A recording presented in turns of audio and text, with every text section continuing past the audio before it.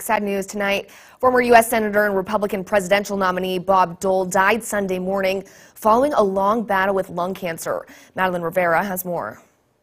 I've never been prouder in my life than to have been the Republican nominee for President of the United States.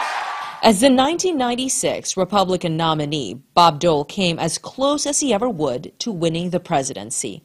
It's a dream he chased 3 times.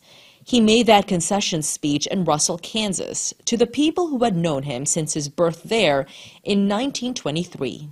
World War II took Dole from Kansas to Italy. Just before the end of the war, Nazi machine gun fire shattered his upper body and destroyed his right shoulder.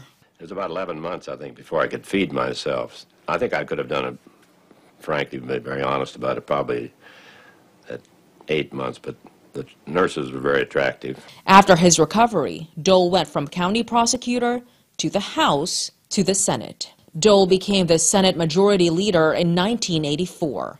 He remained in leadership until 1996, resigning his Senate seat to run for president. The new season before me makes this moment far less the closing of one chapter than the opening of another. Proving the 3rd time's a charm. I accept your nomination to lead our party once again to the presidency of the United States. Dole lost to Bill Clinton, but remained in the public eye in more ways than one. He lent his image to big-name products like Viagra and Pepsi. I feel like a kid again. And he became a voice for veterans' rights, visiting the World War II Memorial on a regular basis and arranging travel for fellow World War II veterans to do the same. Senator Dole, who is himself a veteran and a wounded veteran at that, former distinguished senator, a man who knows Washington well, but more importantly knows the kind of questions to ask. In 2012, Dole had one of his toughest days on Capitol Hill, visiting the casket of fellow World War II veteran Senator Daniel Inouye of Hawaii.